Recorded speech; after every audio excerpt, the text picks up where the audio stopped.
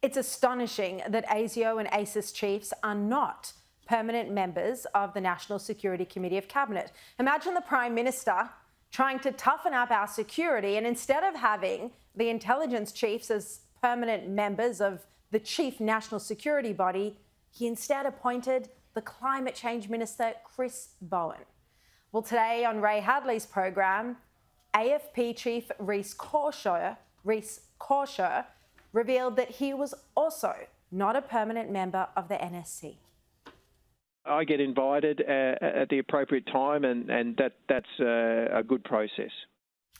Well, good on Ray Hadley for sticking with that important story, for questioning him on it. Now let's bring in the Shadow Defense Minister Andrew Hastie. Andrew, good to see you again. Do you think... Good evening, Sharri. Do you think the Labor government is taking national security seriously enough? And do you think that the terror threat level should be re-examined? The short answer is no.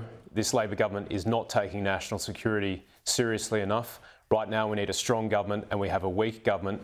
And the best thing that Anthony Albanese could do tonight is restore the Directors General of ASIO and ACIS to his National Security Committee of Cabinet. He needs those eyes and ears. They are responsible for foreign intelligence, domestic intelligence against all of our threats. They should be there advising him, and it's a travesty that they aren't.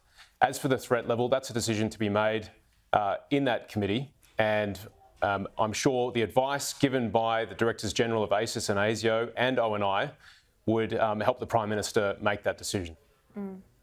Look, National Senator Matt Canavan spoke to Andrew Bolt earlier, and I thought he made this very strong point. Have a quick listen.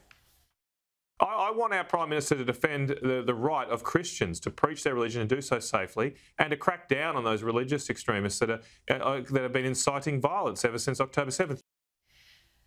Yeah, Andrew, what do you think about this proposition that the Prime Minister didn't quite come out strongly enough this morning in defence of Christians, and he didn't really at all criticise radical extremism?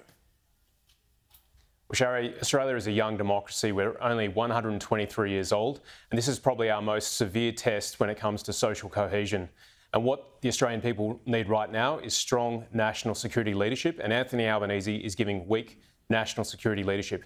He's using weak language, he's using weak values, he's not articulating Australian values, and our community needs strong direction from him. And that means making very clear there's no place for religious extremism in this country. And the Christian community, particularly the Assyrian Orthodox community, will be feeling it tonight. And that's why Anthony Albanese's words matter, and it's not strong enough at the moment.